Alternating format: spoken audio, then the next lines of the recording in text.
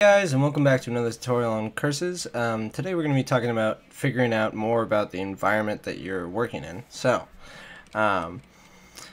these three functions here are the main things we're going to be talking about. So getYX gets the current position of the cursor that is in the window that you specify. I'll show you. We'll talk about more about that in a second. And then getBeginningYX or getBegYX gets the basically the top left corner YX coordinate of whatever window you specify, so it gives you like the beginning corner. And then getMaxYX gives you basically the height and width of whatever window you specify. So right now I haven't filled in the parameters because each of these takes 3 parameters. So the first parameter for each of them is just some sort of window. So in this case we're going to use standard screen, which is just the screen that the program makes by default. That's the main window that you do everything in.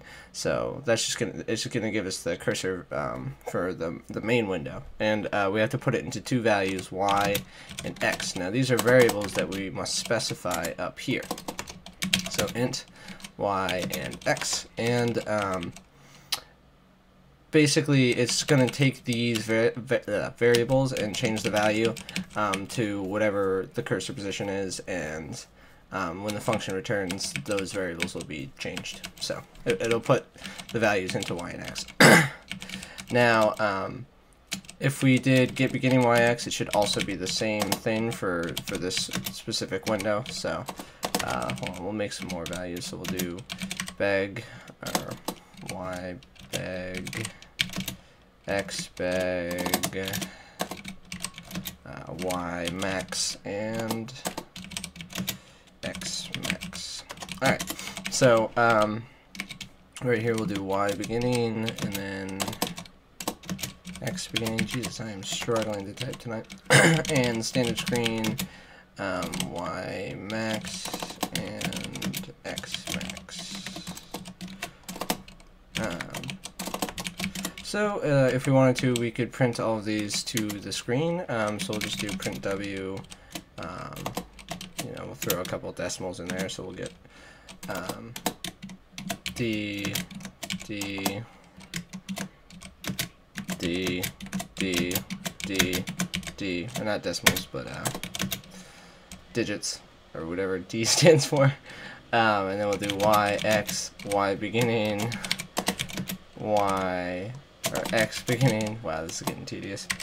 Y max, x max. Welcome to programming in Ncurses. So let's make that and see what we get. So we'll get 0, 0, 0, 0, 44, and 94. So basically what this is saying is the cursor is at 0, 0, which it is. At least when the program does all this stuff, it is. By the time we start moving, it changes, but we capture them up here, so that's what the value we get is. So position was 0, 0, beginning YX, because it's the standard screen, is literally just the corner up here, so 0, 0. And getMaxYX is, I guess there's 44 lines here, and there's 94 rows, or columns. There's 44 rows and 94 columns. That's the terminology.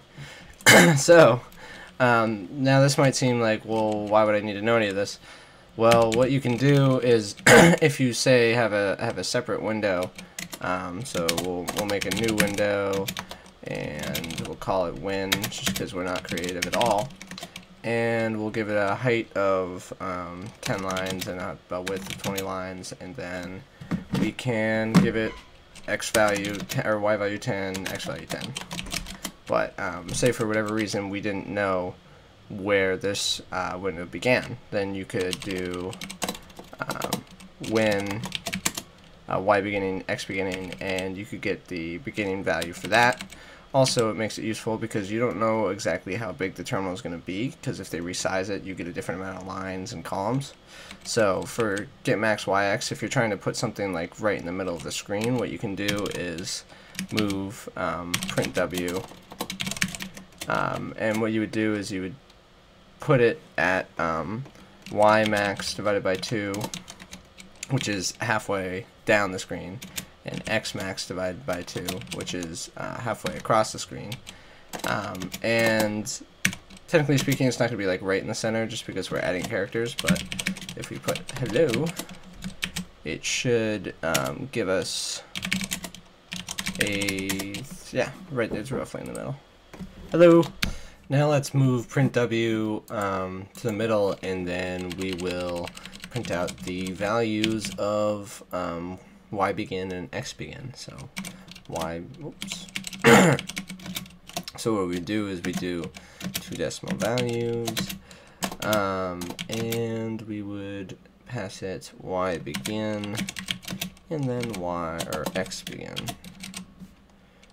and run that. So we'll make that, run it. We get 1010, which is the start y, start x of the window. So that's just helpful. It's helpful for making menus. It'll be helpful for making, you know, boxes, so you can fit them to certain areas of the screen.